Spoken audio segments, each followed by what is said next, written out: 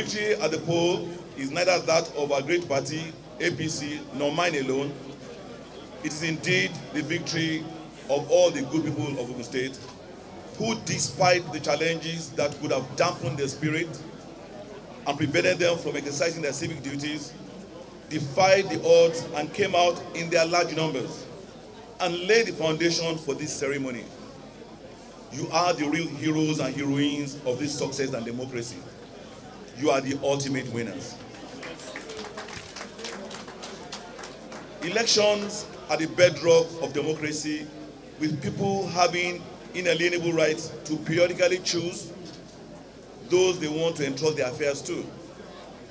These rights must not be abridged in any way, and when people have clearly expressed their preferences, as they have done in this instant case, all of us must respect the will of the people, put electioneering and bickering behind, and rally around to address the challenges confronting our state and our people, if indeed our motivation is to serve. It is gratifying to note that almost all my major contestants have demonstrated the spirit of sportsmanship, congratulated us, and even responded to our hands of fellowship. I salute your character, which confirms that your motivation is beyond aspiration for office or personal interests. Our hands of fellowship remain wide open to all. Let me reiterate once again. I solemnly swear the administration will be fair, just, equitable, and inclusive. A government that truly earns and deserves confidence and trust of the citizenry through a transparent and accountable leadership.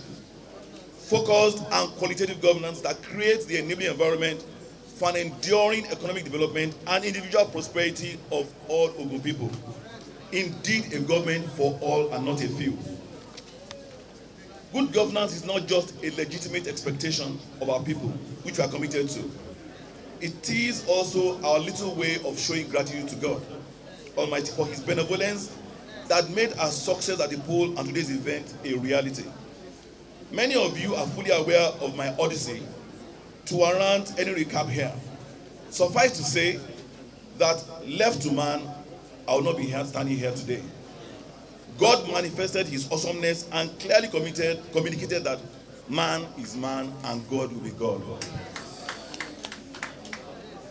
God has been merciful and faithful to me in this journey, and I'm obliged to remain faithful to Him, keeping faith with campaign promises I made to the people and make their welfare priority at all times.